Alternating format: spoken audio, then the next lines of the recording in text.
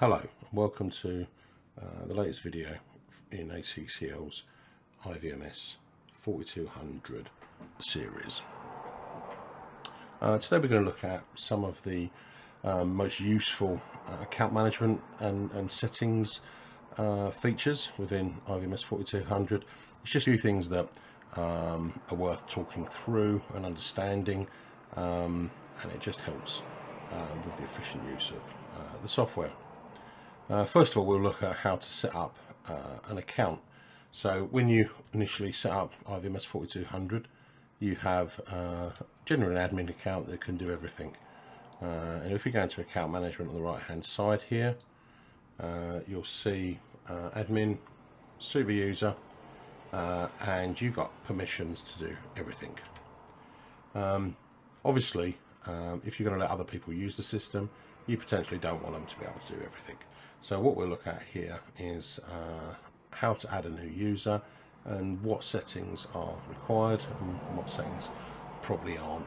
So it's quite straightforward. Click add. You have a couple of options here. Basically, you've got administrator and operator. Operator has everything unchecked and lets you add in the bits you like, which is quite a good way to start really. So just type in the name. Let's just call this person Bob and put in a password for them. There we go. Obviously if you click all, click everything. One thing you need to make sure happens is that when you click on the settings here, it applies to all of the cameras you have on the right hand side. If you don't, you don't have that setting for that camera or that NVR. It's especially useful to understand that if you add in extra cameras on NVRs or additional NVRs in, sometimes they're not there and that user won't be able to access the NVR. You have to manually go back in and add them in. So, so camera settings, if you click on that, you'll see that that hasn't selected the NVR. So if I do that and then click that, that actually manually puts it in there. One thing that is really quite useful to know is that the exit item here, if you don't click on that, then the person won't actually be able to come out of the software, which is useful if you don't want them to, if they're not allowed to exit. But generally it's a good idea to have that one checked. And then you can just go through and select the items that you would like them to do. Generally live view is a good one, and again make sure you click on all of the NVRs and cameras, associated cameras. Recording, if you want them now to play back and all that, those functions, there are different settings here. Generally if you want to give them playback or whatever, you just select all of these. If you don't want them to look at anything historic, just uncheck these and they won't be able to. If you click on here, you can just double check what that's applied to. So exit isn't applied to any NVRs, that just allows you to come out of there again.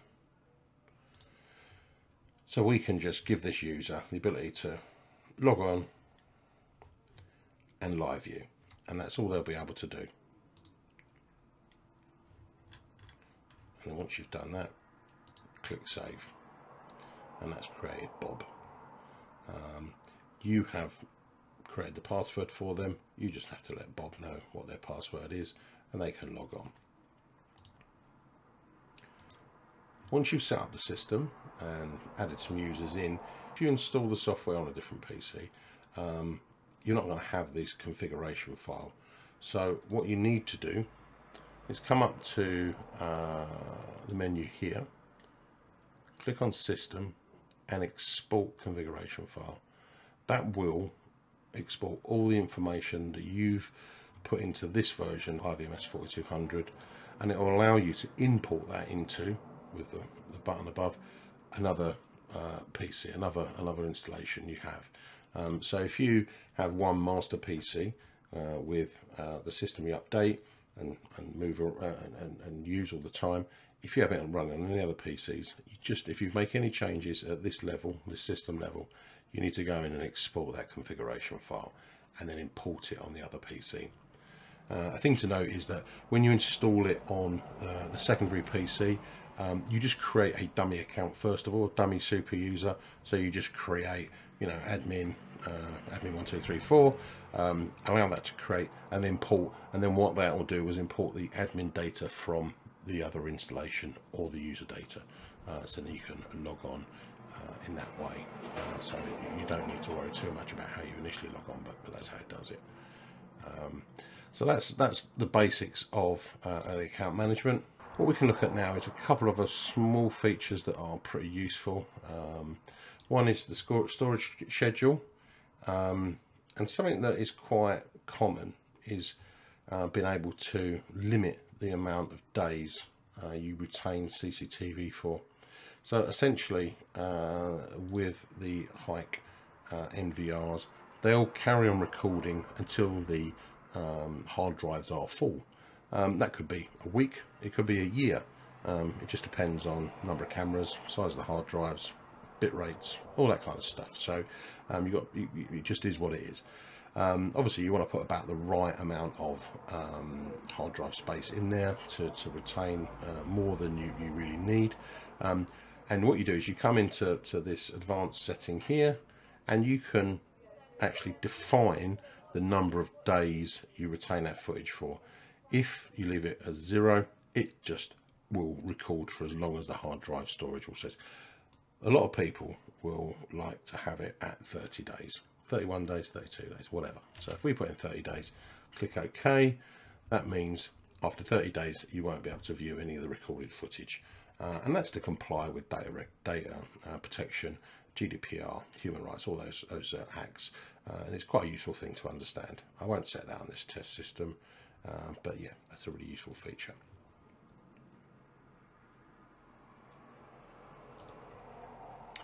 Again, if we go into system configuration on the right hand side here, another useful thing to understand is the files.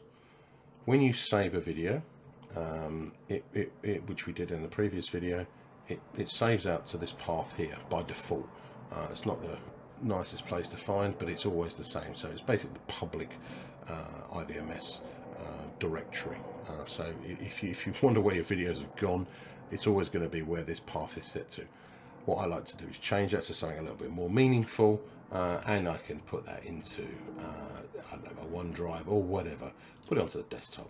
Not the best place to put it, but you know, you get the point. You can actually, you know, put it into your user, this PC videos or whatever it is. So you can actually define better where those videos are stored. And the same with still images. When you save them, again, you can just put those into a folder.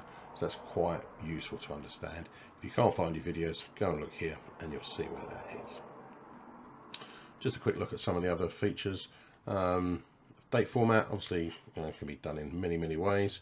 Obviously that's the UK way, day, month, year, but you can flip those around. You can change these as well. The logs and performance, you know, you can vary these some of the times. And other things that, you know, just here, useful. One thing I always change, sometimes that's on bitmap. Bitmaps aren't very friendly. JPEGs are just as good, so I normally change that to JPEG, and I normally keep the MP4. AVs are quite a bit larger. This is quite a useful one. Sometimes you can merge the video files. They get chunked down. That's something you can do, but probably not worth worrying about too much. Most of the other settings are pretty standard, and probably don't need changing. If you need any help, just let us know. Toolbars, that's quite useful. If you look here, when you hover over a live view or a playback, you'll see a little toolbar come up at the bottom. I mean, if you haven't got a PTZ camera, there's no point in having a PTZ control icon there, so I've unchecked that there. So I've just got take a capture, record, and a playback. But if you want to put any of those on, you can. Again, likewise with the playback, I've just put in the ones that I find useful. The download's fairly useful, so I could do that. So click save.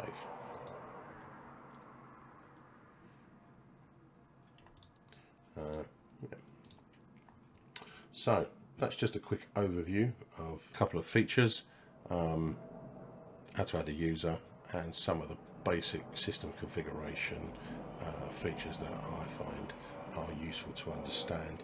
If you have any specifics or you've got a question about any feature you're not quite sure on, please drop us a line in the comments, and don't forget to subscribe. Thank you very much.